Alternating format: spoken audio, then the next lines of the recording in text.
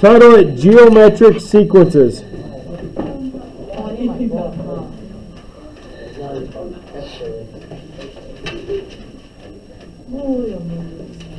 This is multiply and divide is going to be the two key things today. And I'll talk about what that means in just a second.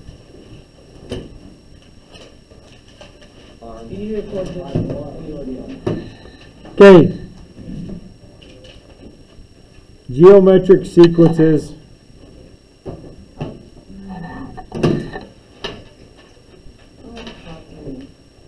All right. Before this, we've talked about arithmetic sequences. Arithmetic sequences are like add and subtract. Don't write this right now. But an example of an arithmetic sequence is like 1, 2, 3, 4, 5, and so on, right? Or like -6, -9, -12, right? And so on and so forth, -15. Those are examples of arithmetic sequences. Arithmetic is add and subtract. That's the ratio difference. Geometric, the difference between them, is going to be a multiply or divide. I often think of it like a multiply and a multiply. The only difference is anytime you're dividing, you're just multiplying by a fraction, which technically is dividing. So for example, if we have this, 80, 40, 20. Addison, what's happening between each one of these? They're subtracting. Well, They're like multiplying by 2. Okay, so we're getting closer. So you're dividing by 2, or you're multiplying by what? 1/2. Yeah, so you're going to need to think about it in terms of fractions. So if you're dividing by 2, technically you're multiplying by 1/2. So what would be the next term here? What would be the next term after that? 5 and so on and so forth, right? So that would be an example of a geometric function. Does that make sense to everyone? So geometric geometric sequences, are multiply and divide. So once again, if I have 8, 2, 8, 32, what's happening between each one of these? Yeah, we're times them by 4, right? So in order to get the next one, we just times it by 4 and get 128. I don't know why I wrote it down there like that. Okay? And if we needed to get the next one, we'd just times it by 4 and so on and so forth, right? Now these things can look as different as possible, but the only difference is even though you're dividing, you got to remember you're always multiplying. If you're dividing, it's actually just a fraction you're multiplying by. But if we happen to have like this, -4, 20, -100, what is happening to each one of these? Yeah, we're going to be multiplying by a -5. So what would be the next one? 500. Yeah, positive 500. So these are simple examples of geometric functions and how they work, right? Remember that we're always multiplying. So if I have 16, 8, 4. Okay, now we've already done one kind of like this. What's happening to these? You're dividing by 2, but what do I want? How do I want you to say it? You're multiplying by a half. If you're dividing by 2, you're multiplying. So what would be the next number? What would be the next one? What would be the next one? What would be the next one? What would be the next one? So on and so forth, right? Kind of cool. So no matter how you look at these, nothing changes, right? And I just got to get this point across now before we go into the next one. Even though you're dividing by 2, technically you're not. You're timing by a fraction. Okay, William. All right, any questions on that? Okay, it's time to start. I'm going to get to the problem I want you to get to on your homework here. Okay, so it's time to start figuring out what terms are. So here's your formula that I want aside. So this is like a geometric sequence formula to figure out a specified term. So if we have a sub n equals a sub 1 times r raised to the n minus 1. A sub n is the first term. R is the ratio, or the common difference. I call it the ratio. or common ratio, we'll call it. This is what's the difference between the two numbers. And then is the term you are looking for. This pen sucks.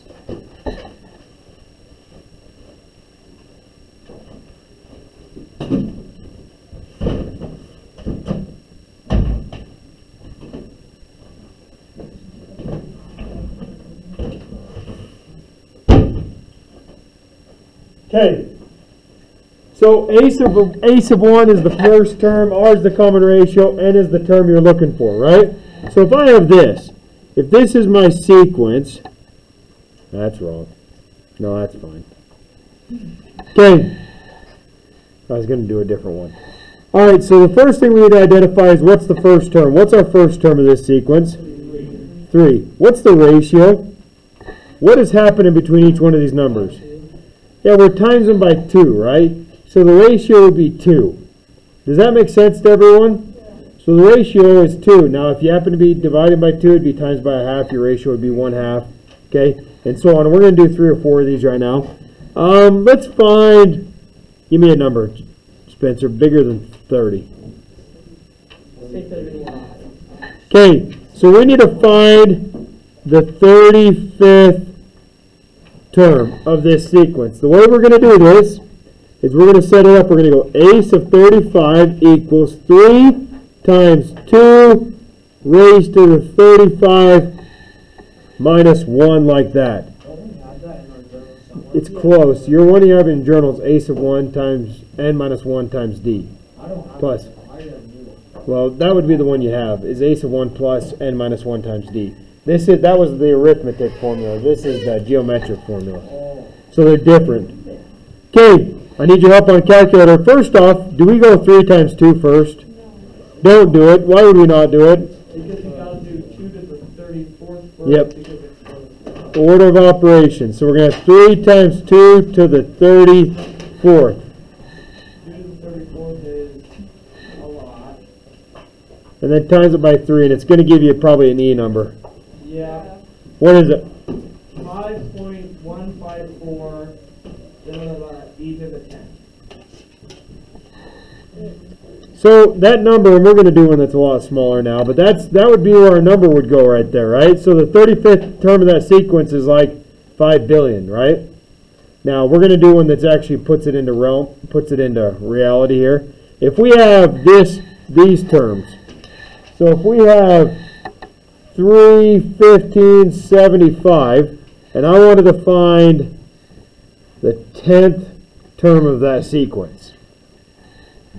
So you got a couple options here you can go. So well, let's go here. What's the first term? What's the ratio? 5. We're multiplying by 5. Okay, so when we plug it in, we want the 10th term. Our first term's 3. Our ratio is 5, and the term we want is 10. So we're going to go 10 minus 1. So we're going to go ace of 10 equals 3 times 5 raised to the 9th. So I'm going to need help. The answer is 5,859,375. So the 10th term of that sequence goes all the way into the millions. That kind of blows my mind a little bit. That's big. That's cool. You got that by finding the 9th power of 5 and And, finding that. yep, you got to go order of operations. You got to go exponent before you multiply. All right, here. You guys are going to try one on your own. You guys ready?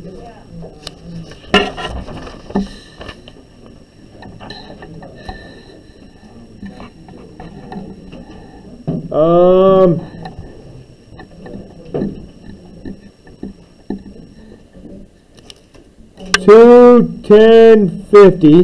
There's your sequence, and I want to find the 8th term. Go for it. Try that one on your own.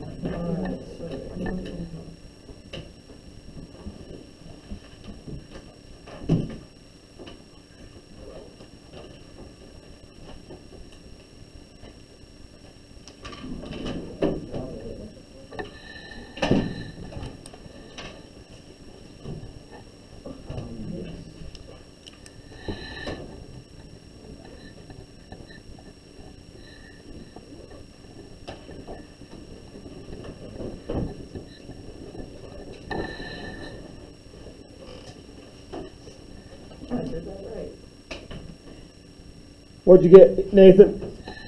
156250. 156,250 would be the eighth term of that sequence, right? Now, realize something, we're not going to have gigantic terms like above 30, like I said before, because you're going to start getting into E if you go up there too high, and it may become a mess. So, we need to do one with a fraction, though. So let's say we had, Jackson, what's your favorite number? Well, you got to pick, 2 would be, okay, 2 wins. All right, here we go. So let's say we had 2, 1/2, 1/8. First off, what's our first term? What's our ratio? It's 1/4. Do we divide them by 4 or just 1/4? Okay, so the way we're going to set this up is we're going to go a sub, what term do we want? Let's say 12. The 12th term of the sequence, so 2 times 1/4 raised to the 12th minus 1. Yeah, it's going to be ugly. It's probably a decimal. Isn't it a weird decimal?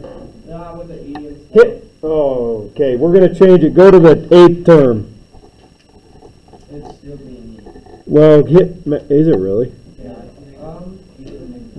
No. 1/4 raised to the 7th times 2. It's being E until we went down to like 2. No. Hit math enter on it. Try it again. 1/4 raised to the 7th times 2. Hold on. 1 over. 8,192. That's what I thought.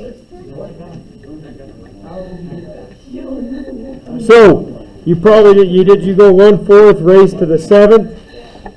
I just hit math enter. Okay, so listen, yeah, hit math enter and you'll be fine. That's all I did.